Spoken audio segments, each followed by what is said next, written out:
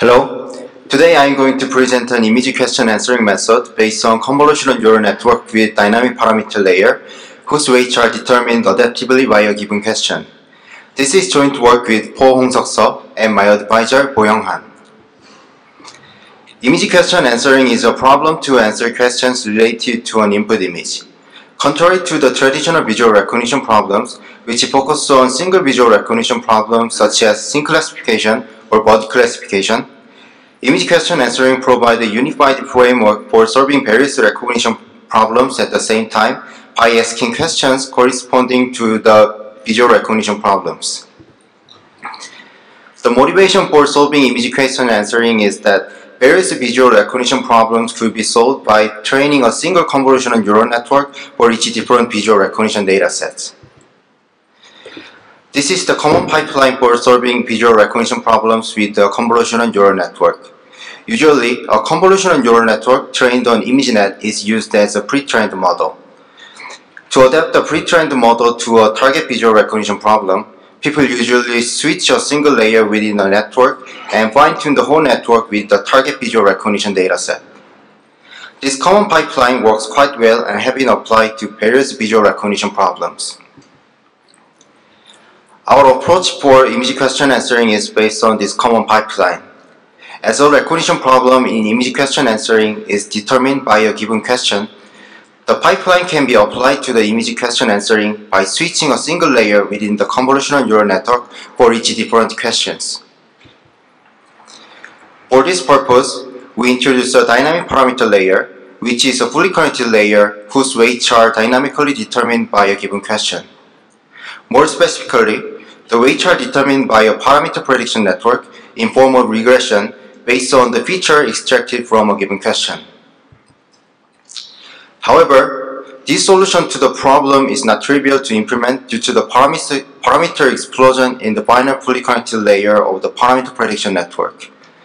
In this figure, the dimension of the input and output of the parameter prediction layer is F and A, and the dimension of the input and output of the binary fully connected layer of the parameter prediction network is Q and P, and the number of parameters of the fully connected layer is N. In case of directly mapping the output of the parameter prediction network to the dynamic parameter layer, the dimension of the candidate weight P have to be A times F.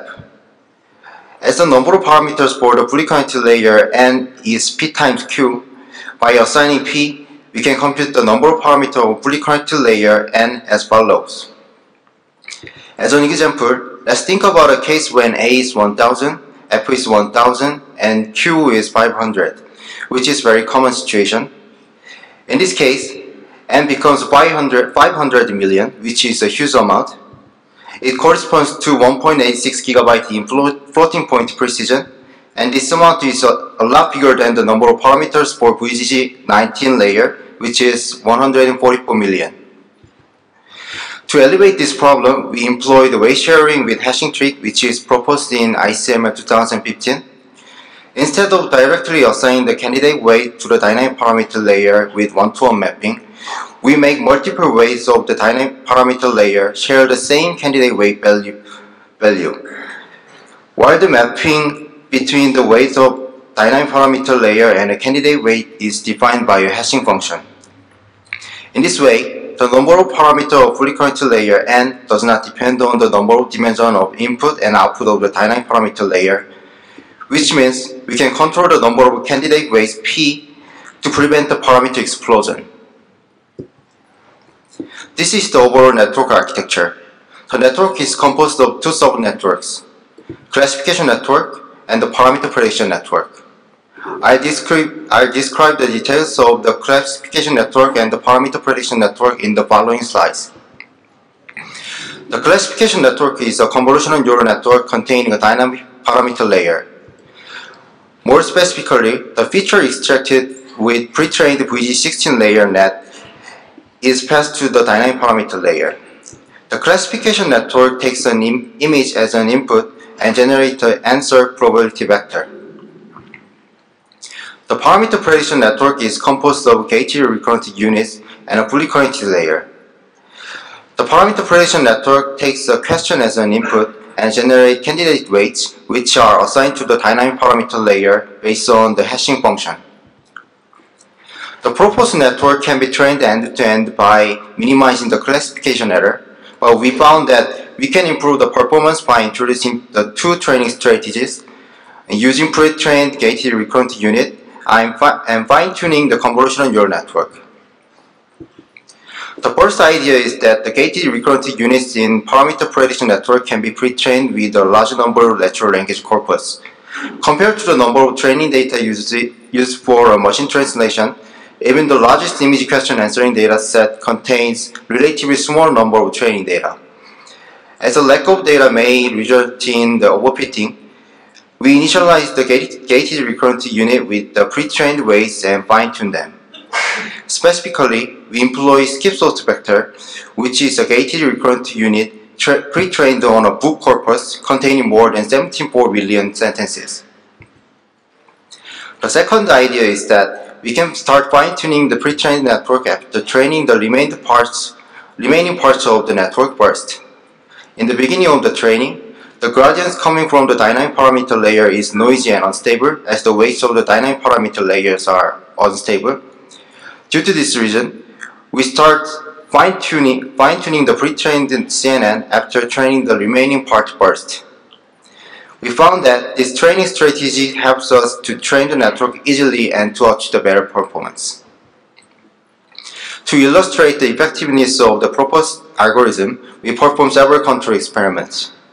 For comparison, we designed a simple baseline architecture which uses a single fully connected layer on top of concatenated image and question features. By simply using the architecture based on the dynamic parameter prediction, we can obtain the better performance.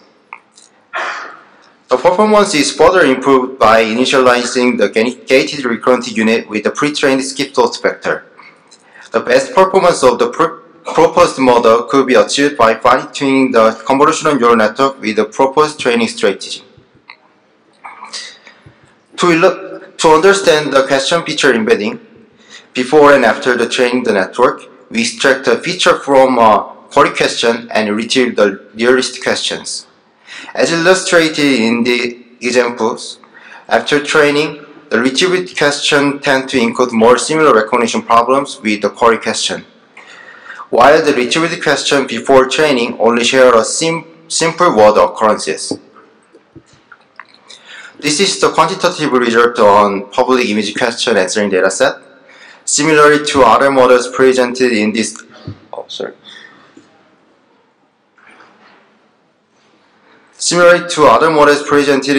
year's CVPR, the proposed methods show significant improvement over the previous method in the Docker image question answering dataset and CocoQA image question answering dataset.